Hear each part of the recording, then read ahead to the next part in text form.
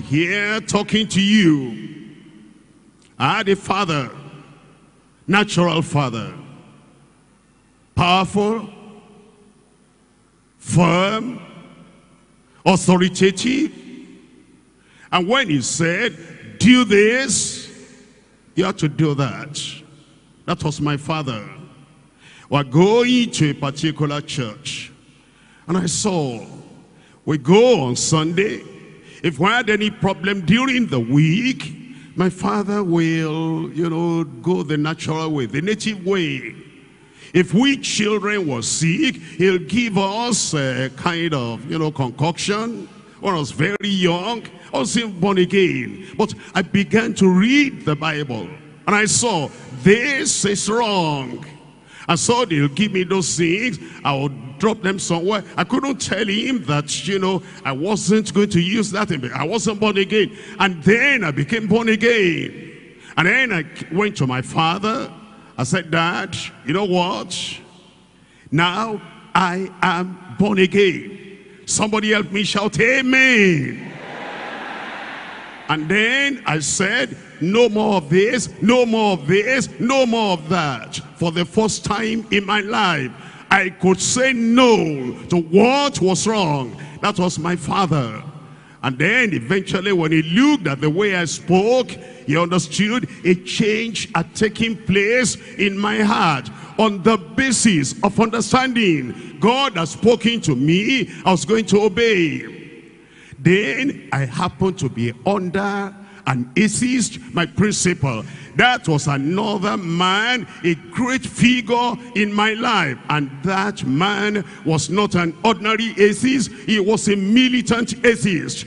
And he told all the members of staff, he said, this is what you do. Now I was born again when I was a student in that school. I wasn't born again as a student, and I did quite a lot of things.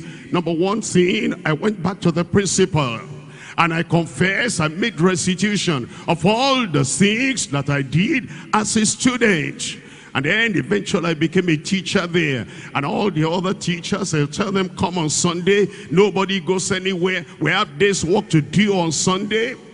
And then on Saturday, if we started that work, I'll say, sir, tomorrow, Sunday, I am a Christian. I worship God on Sunday from early morning to late at night. And then I will not be there on Sunday. I'll go to church. I come back on Monday, and then I continue my work. And all my students that I taught in the scripture union, I told them, you're born again. Here is what you do. Under the principle that rejected our faith, and we said, this is what we were going to do. And I stood. Obedience is what has carried me thus far.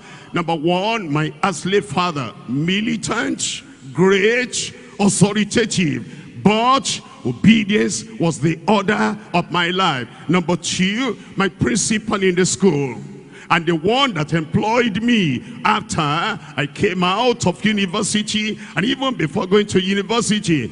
Obedience was the order of the day. And then, number three, man in my life, a militant preacher, a militant pastor.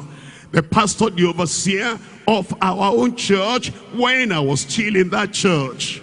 And then they didn't agree with evangelism. And I saw the word of God and it says, go ye into all the world and preach the gospel to every creature. And then I started a Bible study.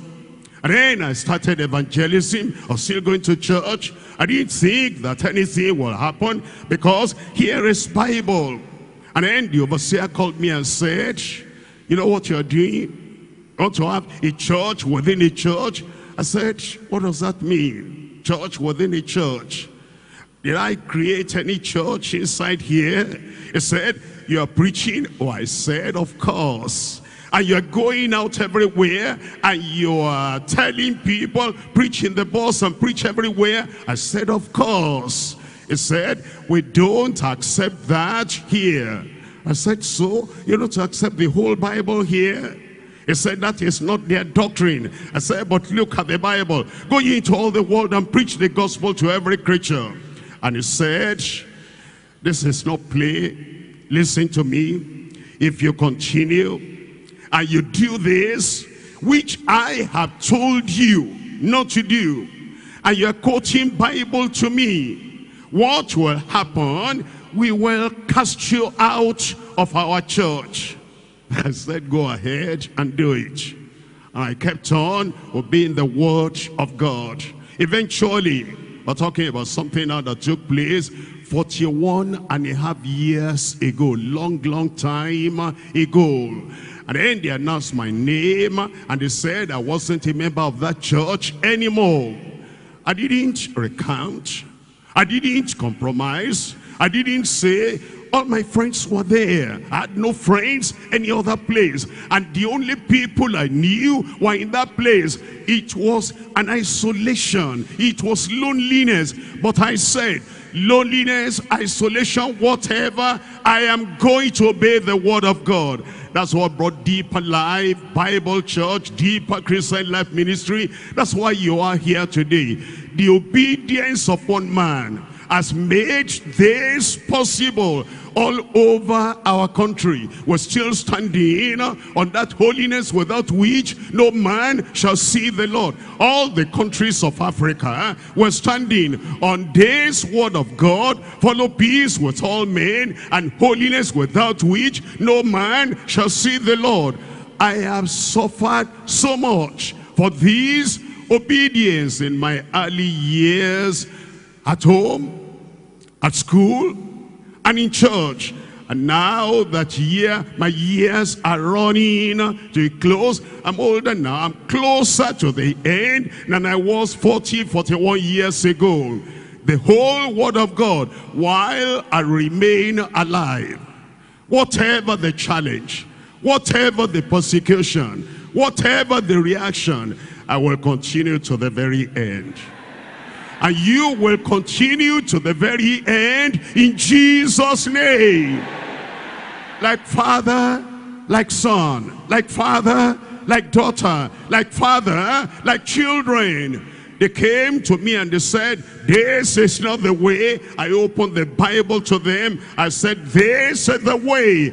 And I disobeyed anything that was not according to the consecration that I put on my hands on the plow. I'm not looking back. And I'm still like that today. After I was converted in 1964 to this time, calculate, is a long time. And yet I have remained on the word. I'm going to be obedient unto the word until I die. I pass it to you now. That same courage, I pass it to you. That same conviction, I pass it to you. That same dedication. If Deeper Life is going to remain as Deeper Life, you're going to be obedient to the word in Jesus' name.